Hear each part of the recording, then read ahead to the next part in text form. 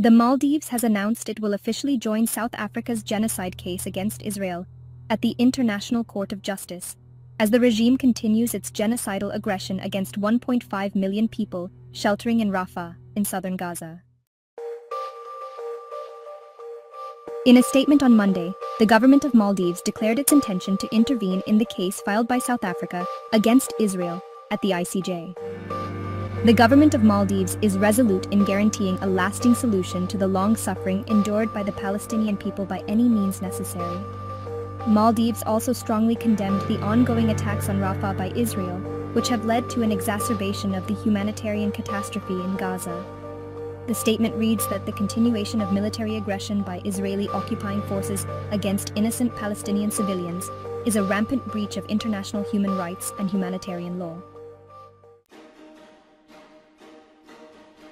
Israel's genocidal war on Gaza prompted South Africa to file a case against the regime in December 2023. In its application, South Africa said Israel's actions in Gaza were genocidal in character. Seated in The Hague, the ICJ ruled in January that there is a plausible risk of genocide in Gaza and the continuing serious harm to civilians since then.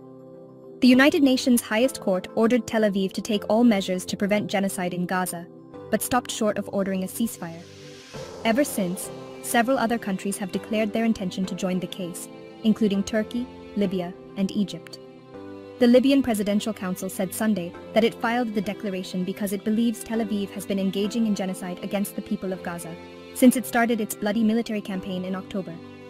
And the Egyptian Ministry of Foreign Affairs said Cairo intended to join the case at the ICJ due to escalating Israeli aggression against Palestinian civilians. South Africa asked the ICJ last week to order Israel to withdraw from Rafah as part of additional emergency measures over the war. In the filings published on Friday, South Africa said it was seeking additional emergency measures in light of the continuing military action in Rafah, the last refuge for Palestinians in Gaza. The city in the south of Gaza is crammed with hundreds of thousands of displaced Palestinians living in dire conditions. UN officials continue to warn that an Israeli ground offensive in Rafah would trigger a humanitarian catastrophe for civilians.